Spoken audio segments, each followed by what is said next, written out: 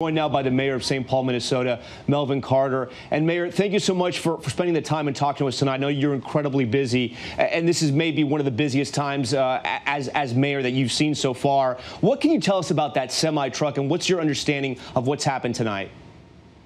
This is certainly a busy time for us and a really traumatic week, as obviously there's a lot of tension and rage over the video that we saw last week of Mr. George Floyd's killing.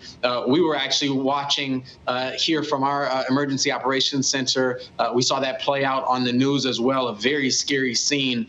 We have more questions than answers at this point, but glad no one seems to be injured. Glad it seems not to have been the catastrophic event that it could have been, and hopeful that cooler heads prevail on the night so that we can have a calmer night again. We hope for that. Now, Mayor, for a third night, a curfew will be in effect tonight in the Twin Cities, including that National Guard presence on the street. Was the decision to bring in the Guard helping the situation, in your opinion?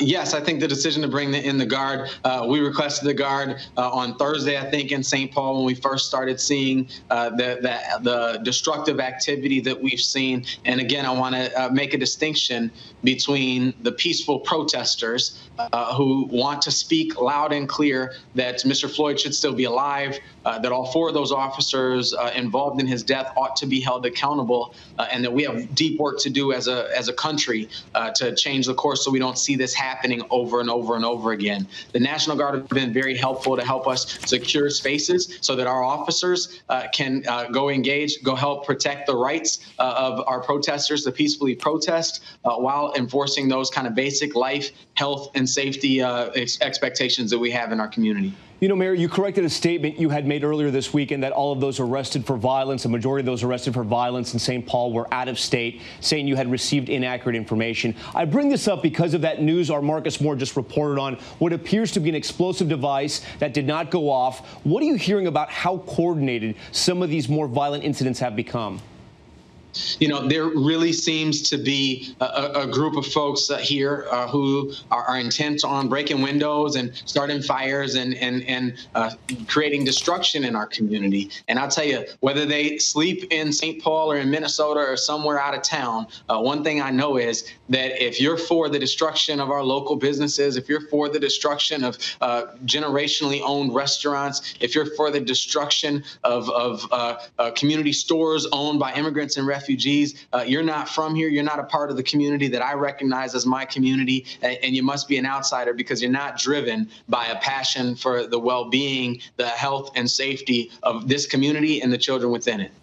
Mayor, finally, how can you express that anger, and what do you tell those in your community that do sort of want to have these demonstrations that at times turn violent?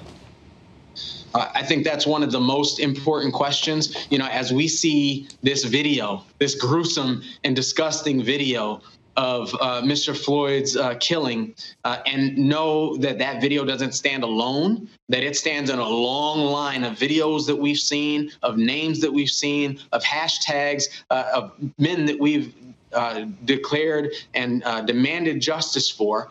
And frankly, that too often those demands have gone unanswered, as we see very few charges filed, as we see very few convictions brought against people who we all know have wrongfully taken Black lives. The anger is understandable. In some ways, the anger is the only human response. The question is, what are we going to do with it, right? And so in St. Paul, we're not asking people, we are asking people for peace, but I'm being very clear. We're not asking people for patience. And we're definitely not asking people for pacifism. We're asking people to take the fire, take the energy, that nuclear energy that's consumed our country for the past week, and channel it towards not destructing our community, not being destructive towards our local businesses. But we have to destroy our systemic racism. We have to destroy those kind of inequities in our community. We have to destroy poverty and homelessness. And we certainly have seen that we have to destroy the legal,